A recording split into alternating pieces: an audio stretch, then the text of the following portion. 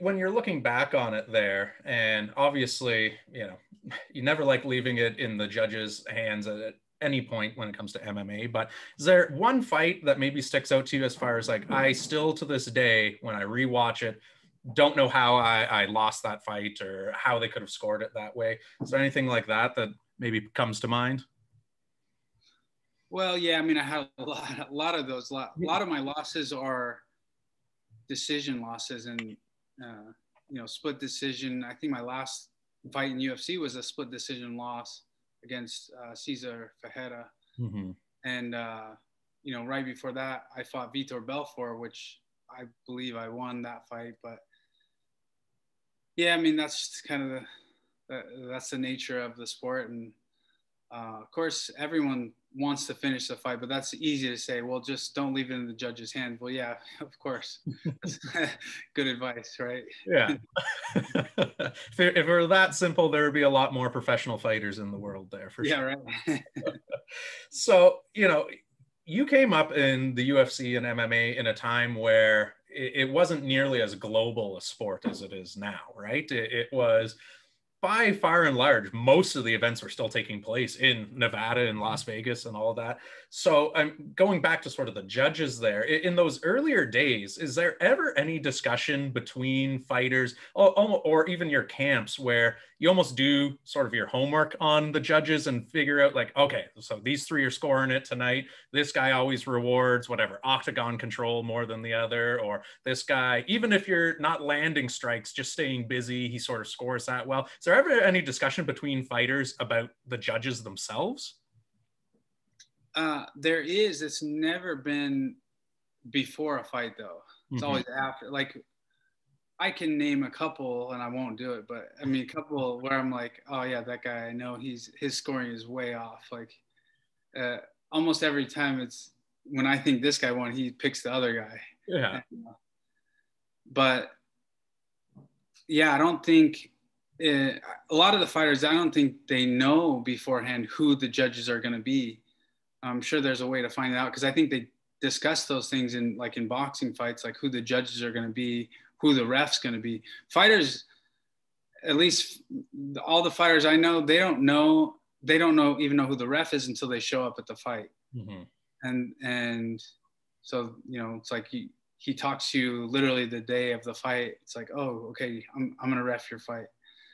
And yeah, so, and then with the judges, I mean, that would be, yeah, I don't know. I mean, there's just so many things to already think about. That would be just one more thing to try to X factor to put in your equation. I think it would be kind of difficult.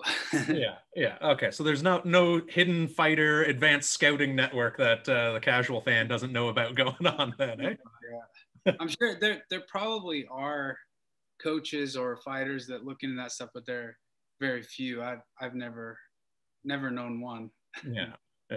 Do you think that just judging, if we look at it as a whole here, do you think it's gotten better, gotten worse, or has stayed pretty much the same since you first debuted in MMA there? That's a good question. It definitely, I don't think it's gotten better. Yeah. Because at least back, I mean, it seems like back in the day, it was more boxing judges that are watching a fight, and at least you knew where they were coming from, and kind of, if you're on top and you're punching, it's like they're scoring you as the winner. And to me, that it's probably closer to how a fight should be scored. I don't know. I have a lot of opinions on the scoring. It's kind of, I think it's the 10-point must system is kind of strange when you have two close rounds and then you have to score it one way or the other. And then you have the third round where one guy just completely dominates.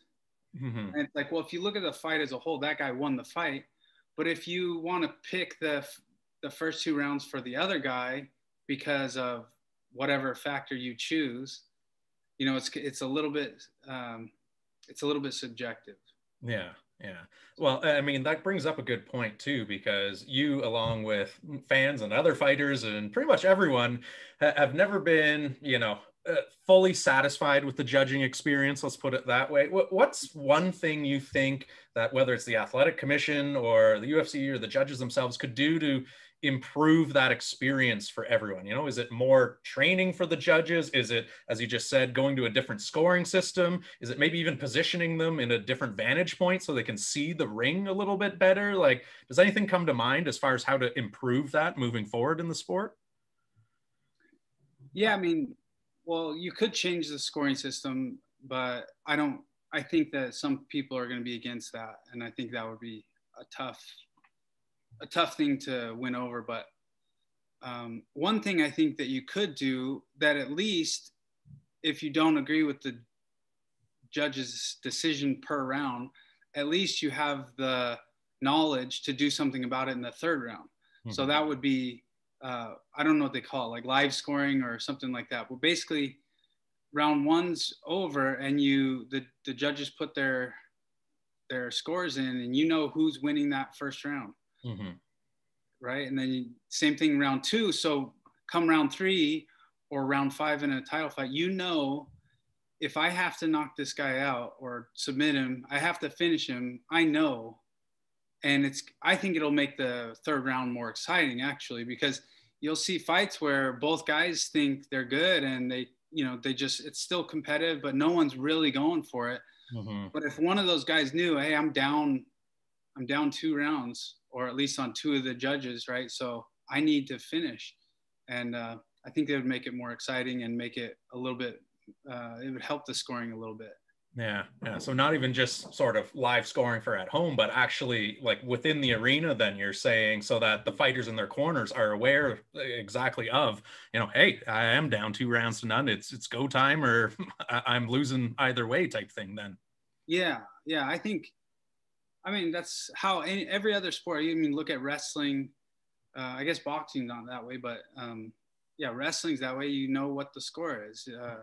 Basketball, it'd be weird if you're just playing and then you count the points at the end. It's like, oh, we won. Yeah. Right. It makes it a lot more exciting when you're down by 4 points or whatever and you have to score. So. Yeah.